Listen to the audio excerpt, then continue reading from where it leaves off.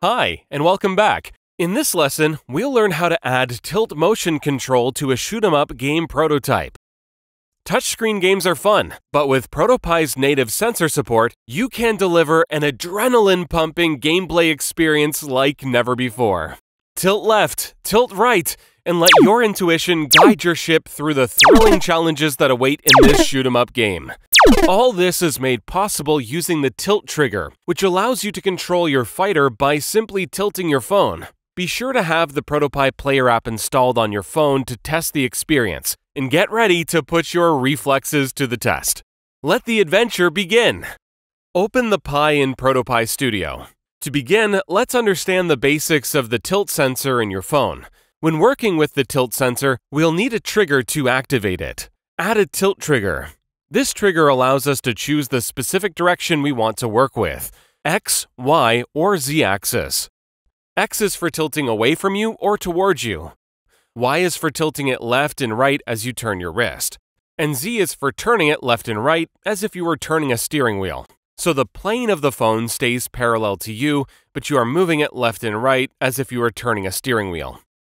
For our game, we'll be using the Y-axis tilt to control the left and right movement of our fighter.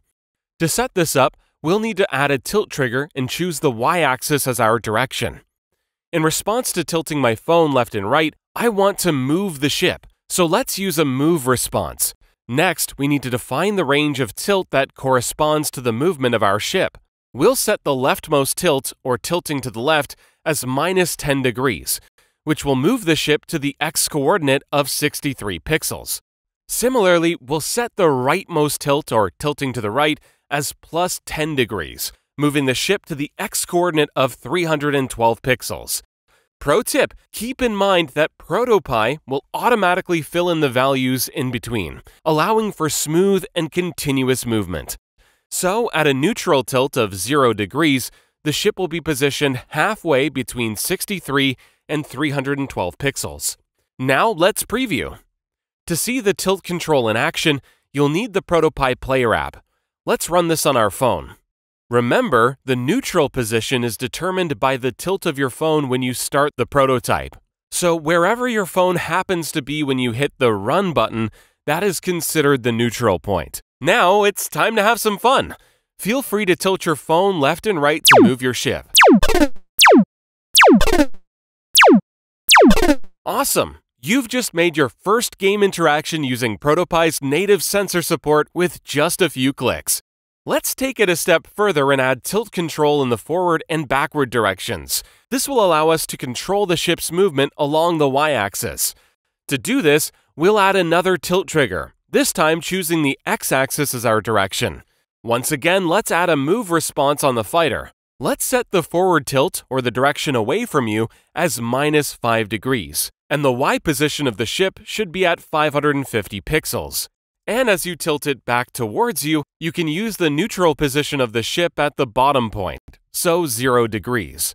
Then the ship will be at 650 pixels.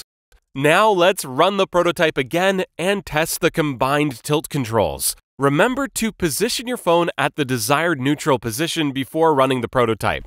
Let's get moving. Tilt your phone in any direction, left, right, forward, or backward. Observe how each tilt triggers specific movements of the ship, and notice how they work together. Because each trigger is only working one direction of the ship, you can have X and Y happening at the same time. So if you move the ship forward, it moves in the Y direction. As you tilt it left and right, it moves the ship left and right. Well done! By incorporating just a couple of tilt triggers and move responses, you've made an engaging and immersive gameplay element to add to your game prototypes. See you in the next one!